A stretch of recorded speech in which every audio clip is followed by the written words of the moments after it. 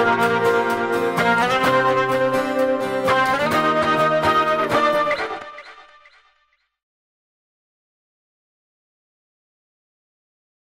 welcome to episode 2 of winTEC. In today's episode, we're looking at the gadgets that you get with Windows Vista, and we'll download a few and we'll change their colour scheme. Gadgets are pretty much mini programs that run on your desktop, and there's a wide range of them out there. So I've got one with iTunes, the weather, so on. So pretty much to download these gadgets, you go to windows.com.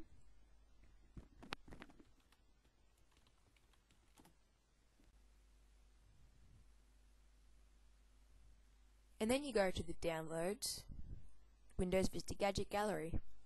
And you'll see here we have the top downloads and the top rated gadgets. So you can pick one of them, or you can pick from a category. So you might go down to Tools and Utilities. And these are all the gadgets that we can download from this section. So if I find one you like, I might get the calculator. And you go Download, Install.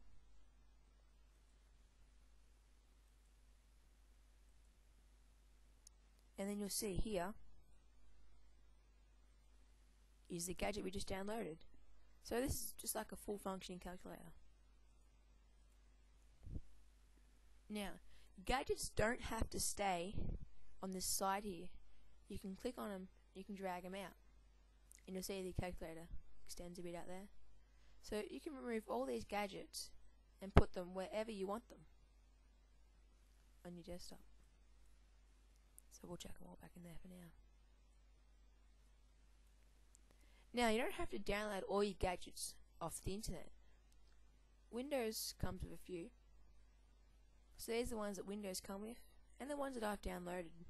Now, if you don't like the colour of a certain gadget, you put your mouse over it and a little spanner appears in the corner. Now you click on that, and there's the options. So with the clock, I can change the look of the clock to one that I want.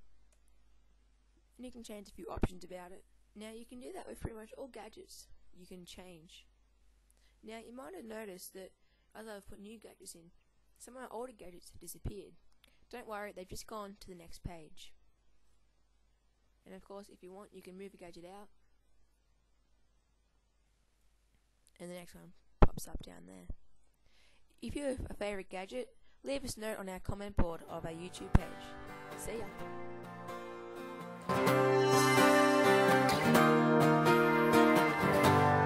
Is there someone I can talk to?